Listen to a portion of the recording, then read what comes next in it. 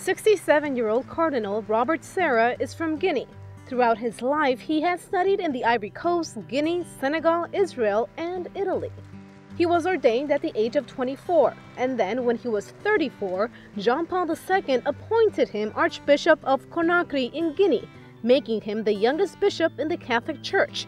Then, at the request of John Paul II, in the year 2001, he began working as a secretary of the Vatican's Congregation for the Evangelization of Peoples. Since 2010, he served as the president of the Pontifical Council Coronum, which oversees all the charity work of the Universal Church.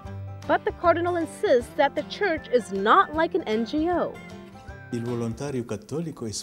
Catholic volunteering is based on our faith in God, which teaches us to give ourselves to others just as Christ did. So it's not just volunteering for the sake of volunteering, it's about fulfilling a mission, the same mission of Christ of giving oneself to others. This is the main difference between us and a regular NGO. Cardinal Robert Sarah speaks French, English, and Italian.